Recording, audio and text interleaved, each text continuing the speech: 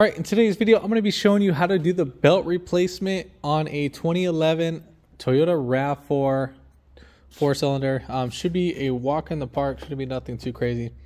Now, I am going to record this to the best of my abilities and so forth. If you haven't already, give it a thumbs up, comment down below if you have any questions, and hit that subscribe button for more coming videos in the future. And we're going to go ahead and start this video right after the intro.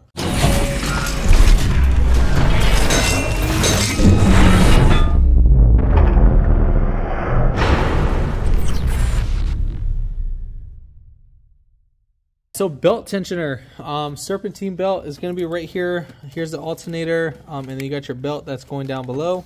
And then right above, right here, is our belt tensioner. It's actually really easy to access. I mean, just the showing the part of recording is going to be the hardest. So if you can do it with a 14mm wrench, or you can do a socket, deep socket, I want to say, and then you can probably release the tension.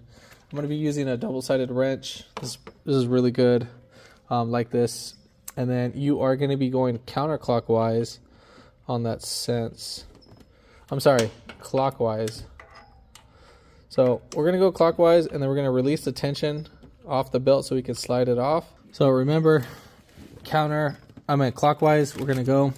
So once we release that tension, I'm going to go reach, so under the alternator, there is a water pump that's under that. So I'm going to go ahead and slide off the belt, off the water pump, because that is a smooth pulley and it's actually a lot more easier to actually remove that. Now, your tool is going to get stuck once releasing that. Don't remove your tool, just keep it on there.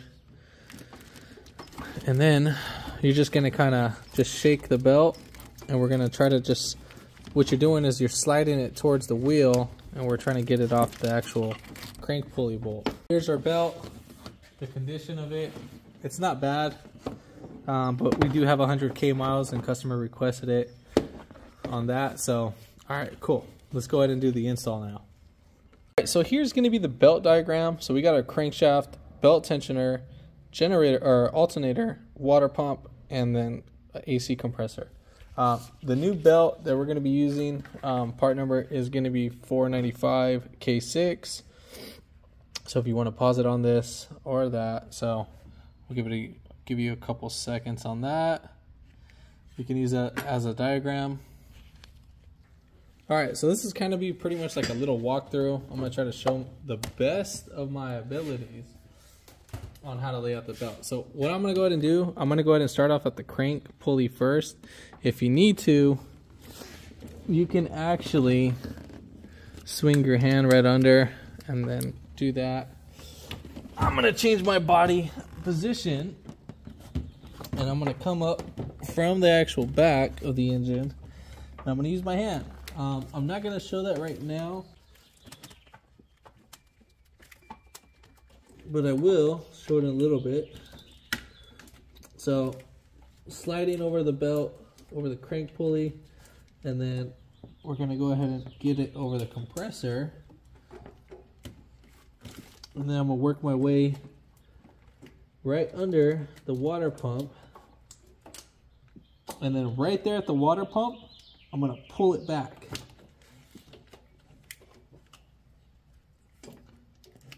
And then just like that, there we have it. And then I'm going to go ahead and pull the tension. Now, if your belt is not seated in correctly, most likely it might be on the AC compressor. Let's go ahead and check that. Yep, AC compressor is not seated in. So I'm going to go down below. And then just make sure the belt is in all of its grooves before trying to release the tension, because if it's not, you won't be able to get it on. All right. So what I'm going to go ahead and do, first I'm going to get it on the actual lip of the alternator pulley, and then I'm going to retract it back as much as possible, give myself as much slack as I can. And if I can't get it, then I'll just go ahead and slightly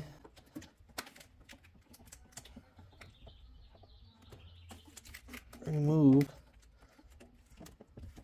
I'm gonna just remove off the water pump pulley just a little bit, just so I can get myself some slack. And then I'm gonna swing it right back over the water pump pulley, because it's a smooth pulley and it's easier to slide the belt on. All right, so got that. It's a really tight fit, don't get me wrong, so just keep in mind.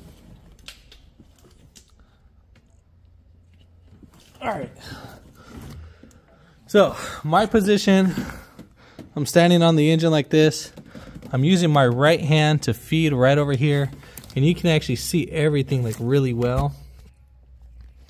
Let's go ahead and get that to focus. Sorry guys, like it's really hard to get the camera to focus. So right over there you can see the actual crank pulley, and then you can actually see the AC compressor just like that. But I would say just coming up right up here is a perfect spot to lay down the belt, and it literally takes just about a minute or two just to slap it on.